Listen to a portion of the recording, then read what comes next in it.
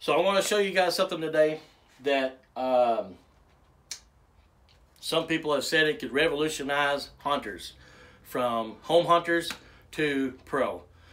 I'm about to show you a method that I use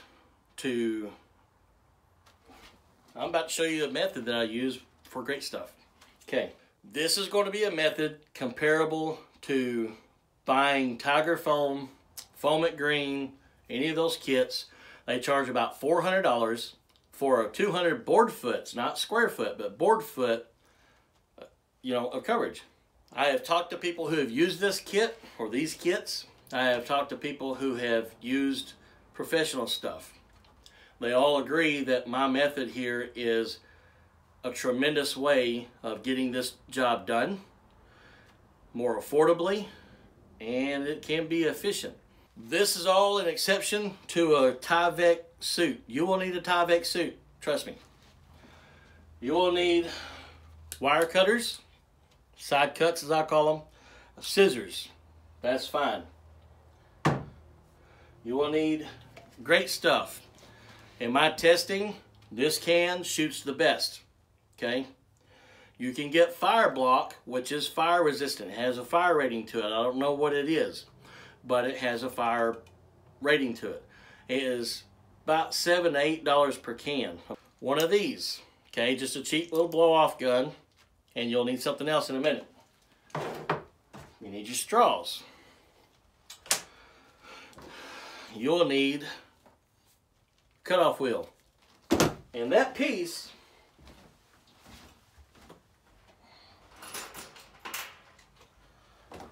the magic. Yeah, I didn't have it prepared. I didn't have it sitting up here. Sue me. Okay. The next piece. Ball inflators. If you look here, there is a hole from the end on the edge. Everybody knows how these works. There's also a hole here, but you got this hole here. You use this and cut that off. Cut it off right behind that hole. You don't want two holes. You don't want a hole on the side. And that's the part you can't use your side cuts on. You put your adapter on your air tool, and your ball valve fits in that. Take hot glue and fill in the holes on the side of that adapter. You want as much air going forward as possible. The best way I have found to do this, and you will have to play with it. Each person will shoot it differently. Each person will have a different experience, but the principle will be the same.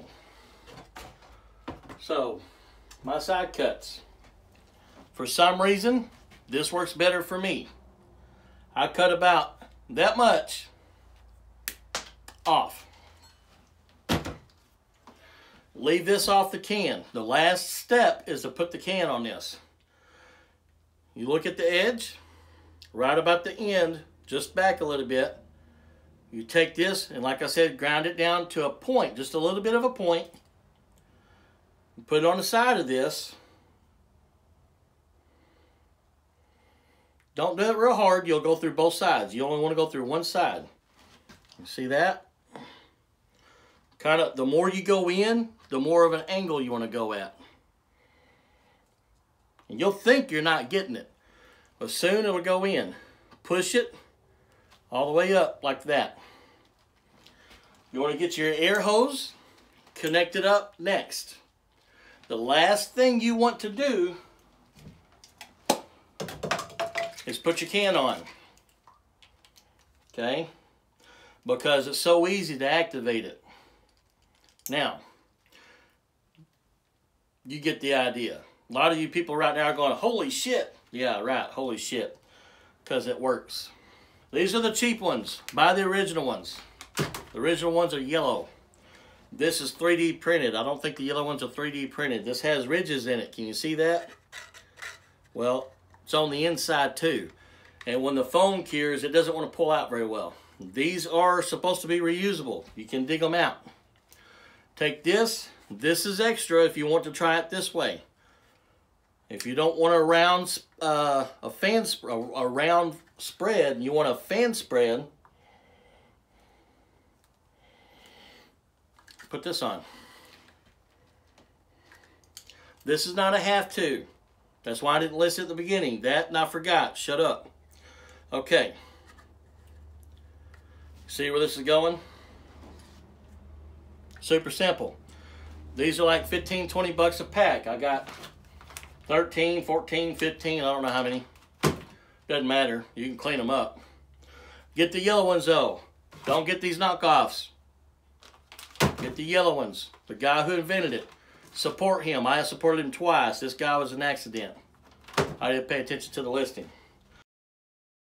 So I'm in our spider cave, which is a small set that leads into another cave, which I can't show it because that's a bigger set.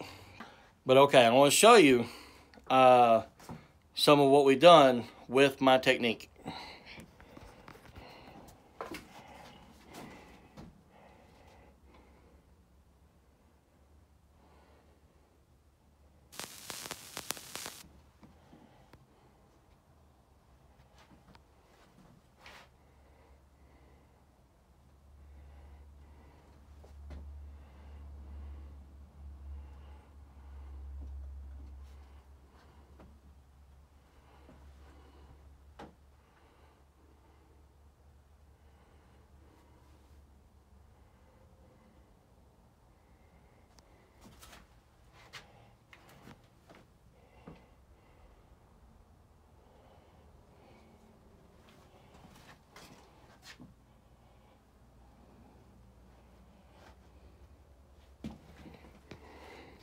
I only painted some of it to give a little bit about what it looks like. It's good. It's not hard coated, but it will be. You know, that was all sprayed with my technique. I have talked to people who are both in the spray foam installation business and people who have used spray foam for our applications or haunt applications. 200 board foot kits is what a lot of people have used.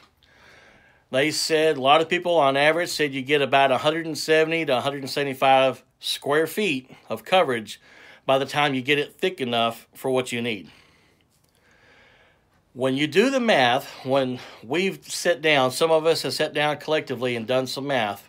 If you shoot it onto a wall, but you put things on the wall and you cover it with that screen, which I'm going to tell you what I use here in a little bit for the walls.